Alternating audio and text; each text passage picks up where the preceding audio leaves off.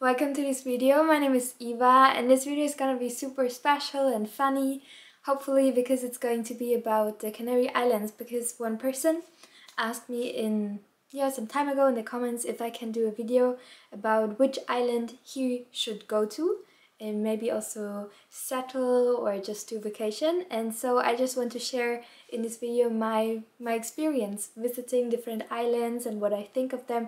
So this video is not gonna be a super in-depth video. It's just really going to be my experience, and hopefully it helps you a little bit.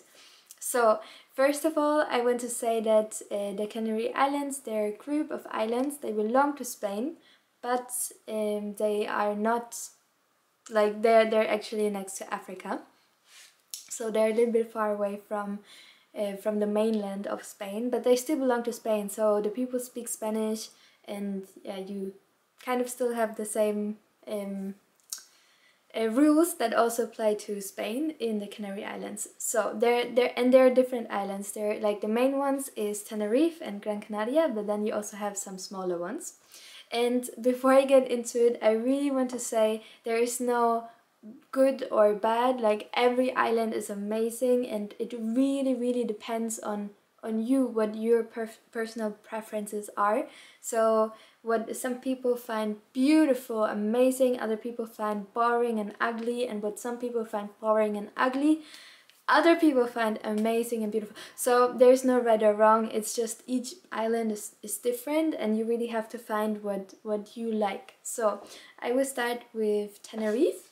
Tenerife is one of the bigger islands, and it's, I think, so beautiful. So you have in the south, you have a lot of sand, a lot of,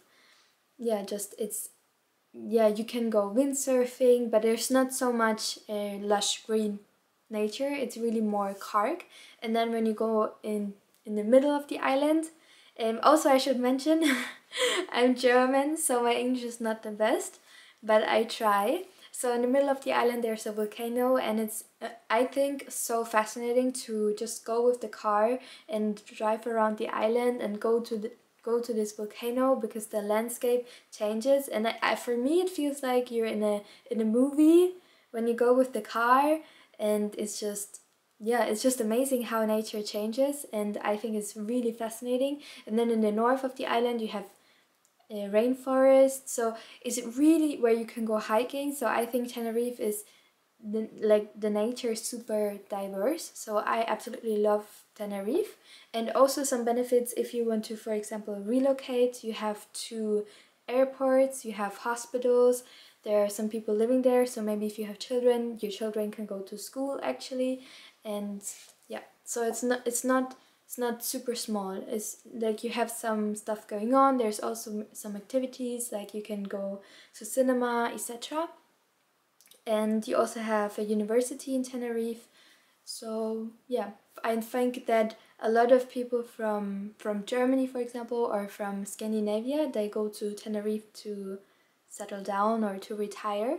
And yeah, so I can definitely recommend for Tenerife to settle if you're curious about the island life and you really want to try it. And also I can recommend to go on vacation in Tenerife if you, for example, want to go hiking, but you also want to like hiking in lush green nature, but you also want to discover, or you want to spend some time at the beach. I think that Tenerife has it all, kind of.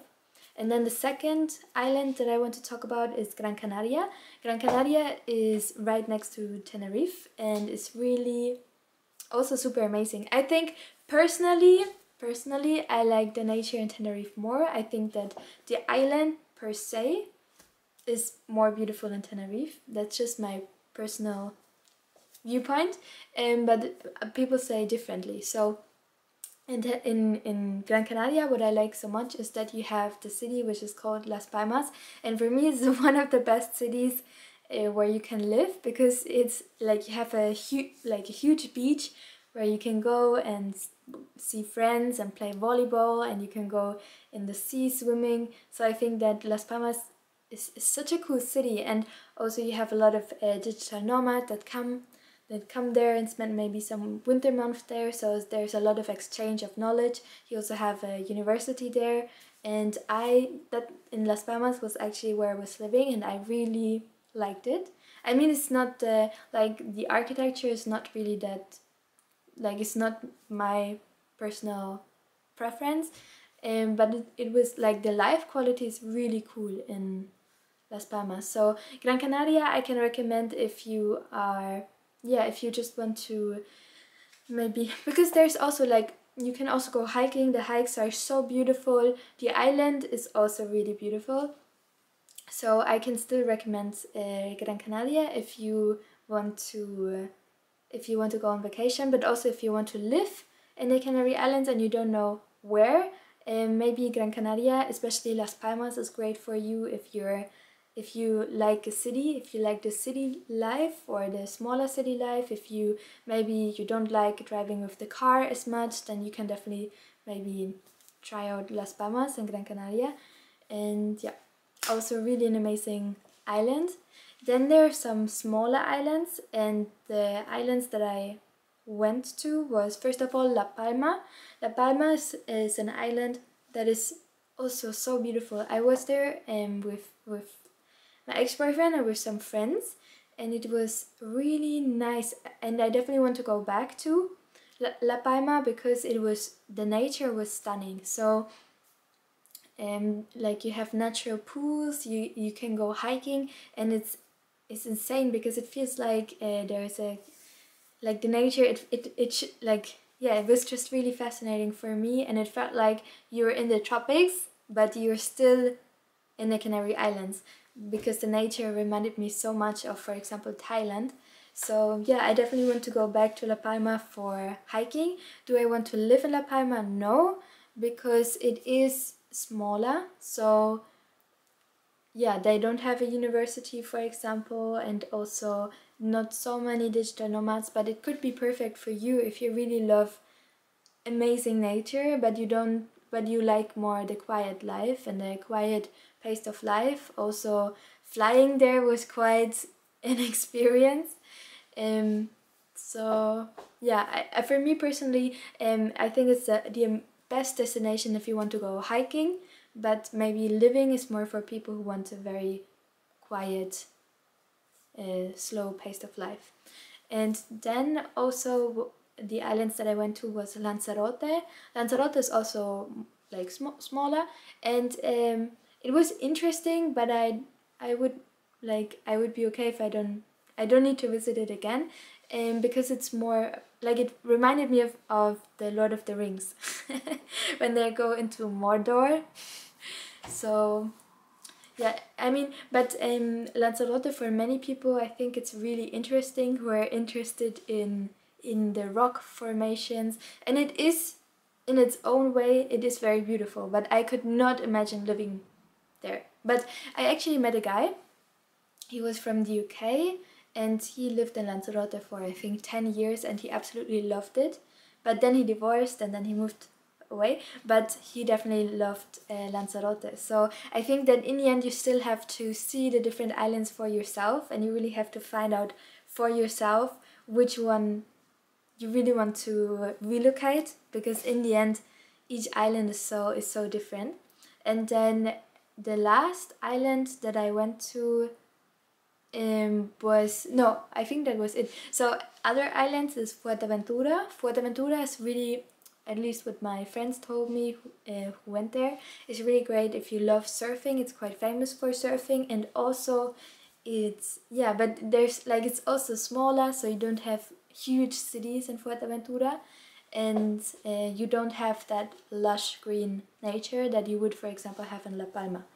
And then also the last two islands is El Hierro and La Gomera, and especially La Gomera is quite famous for, like, apparently a lot of hippie from Europe, they go to La Gomera to live a more unconventional life, and they also live in caves.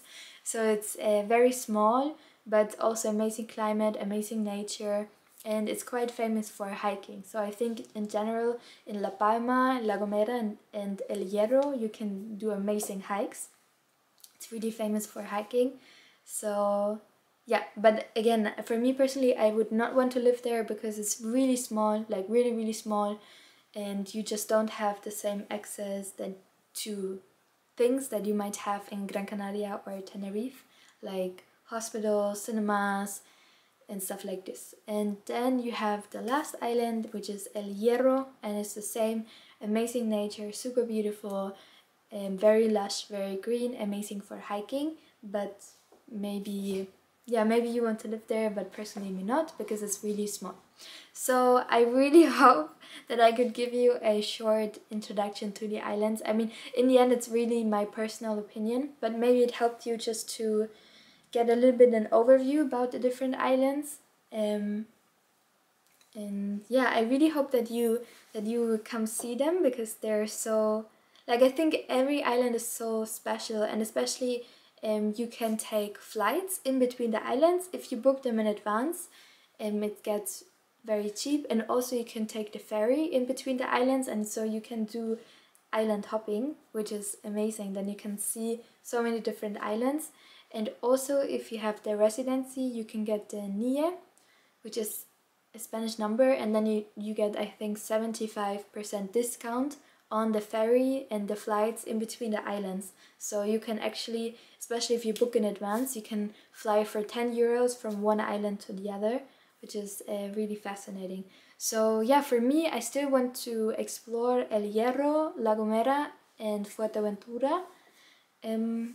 Yeah, and I definitely want to go back to La Palma to go hiking, because I was there for 4 days and it was not enough time, because yeah, there's just so much to discover and it's really beautiful. And yeah, in Tenerife, I maybe want to live when I'm older and a little bit more relaxed. And for now, my dream is to live in Las Palmas, because it's just a really cool city with just a constant flow of new people coming, and yeah, and really great weather as well. So I'm really excited. If you have already went to any of those islands, what was your experience? Maybe you had different experiences, and yeah, I would be really curious. Maybe you plan to one day visit an island. Always remember that I actually plan to do retreats on the Canary Islands, preferably Tenerife and Gran Canaria. Yeah, because those islands are so beautiful, and I really want for people from other countries to actually see how amazing the Canary Islands are. So that will be something that I plan before my 30th birthday, so I'm gonna do it for sure. So who knows, maybe you watch this video and I already have some retreats that you can attend to. And yeah, so this was this very short video. It was really just a very fun, cute video. And that's it. So if you liked the video, please like it, subscribe to my channel, and I see you in my next video. So bye bye!